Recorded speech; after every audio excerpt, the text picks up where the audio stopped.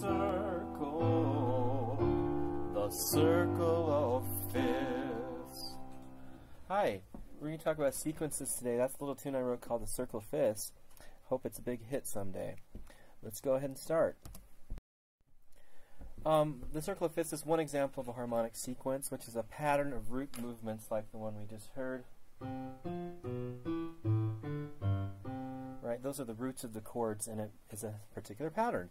So harmonic sequences sometimes, but not always, correspond with some type of a melodic sequence.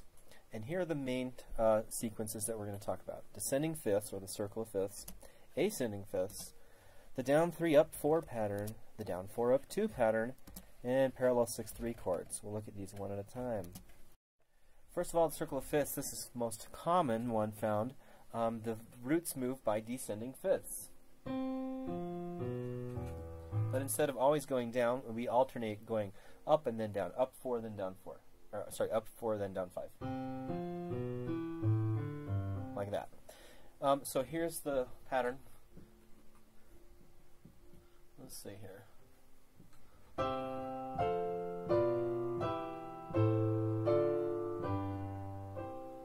Right? And you can add sevenths to each one of those chords as well.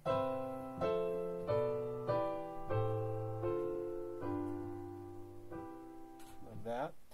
And of course, some of the patterns, or some of the chords can be inverted, so that, like this last pattern.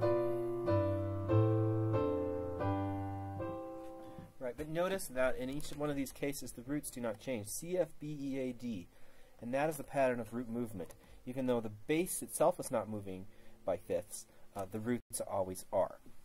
So that's the circle of fifths. The ascending fifths pattern is not quite as common as the circle of fifths, which is descending fifths. But this is also an effective pattern. Something like with a cadence. Notice that the melodic line is ascending versus the descending line in the circle of fifths. So you could use this pattern to move upwards towards some type of climax. Some other types of sequences are the down 3 up 4 pattern. Here's an example of that. And then a cadence. Alright, so the roots go down a third, up a fourth, down a third, up a fourth, down a third, up a fourth, like that. And if you invert every other chord, as we see in the second case, we go from B flat to G, but it's inverted. Then you get a stepwise bass and a melody that goes from a fifth above the bass to a sixth above the bass. So this version of it is fairly common and is known as the 5/6 sequence, like this. Notice only the melody is moving up, so that's why we call it the fifth going to the sixth. Right? So 5/6. One other type of sequence that you may find is the down 4 up 2 sequence. It sounds like this. Down a fourth, up a second, down a fourth, up a second, fourth, and then a cadence. This is the type of sequence that happens in the famous Pachelbel canon.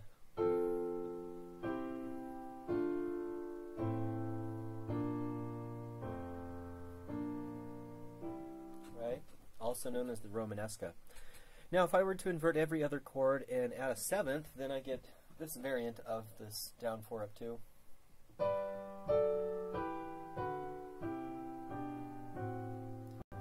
Which is awfully nifty because I get a descending scale in the bass that I can harmonize with the sequence. One last pattern is the pattern of parallel 6/3 chords. This only involves one harmony, just moving in a linear fashion. First inversion chords, and there's no doubling so that you don't have parallel octaves. So it's usually a 3-voice pattern. And if you add 7/6 suspensions to it, you get something like this.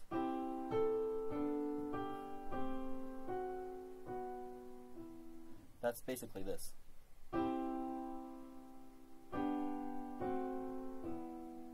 But adding the suspension to each